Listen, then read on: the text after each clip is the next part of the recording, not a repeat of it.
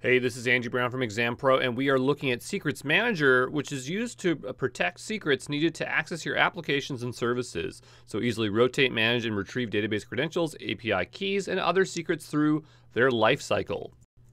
So for Secrets Manager, you're going to generally want to use it to automatically store and rotate database credentials. They say they do API keys and other things like that, but really this is where Secrets Manager shines.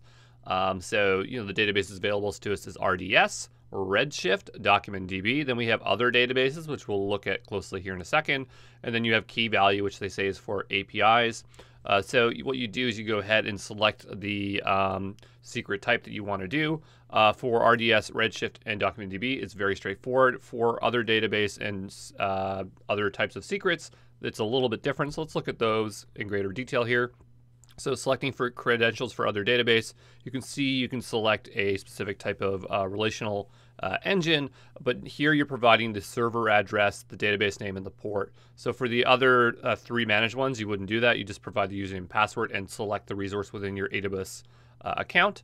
And then for the other types of secrets, this is just a key value. If you go over to plain text, that doesn't mean you can encrypt a plain text file. It just is another representation of that key and value, so you can just work with a JSON object. But yeah, those are all the types there. Just a few other things to highlight about Secrets Manager, and that is when you go ahead and create any credential, encryption is enforced. So with parameter store, it doesn't necessarily have to be encrypted, but with Secrets Manager, it has to be encrypted at rest. And you can just use the default encryption key or use a different CMK if you want to go make one. The pricing is pretty simple, so it's 0.40 cents USD per secret per month. So some people don't like Secrets Manager because it costs that, and you can pretty much use Parameter Store for free. But you have to decide what makes sense for you, and it's half a cent per 10,000 API calls there.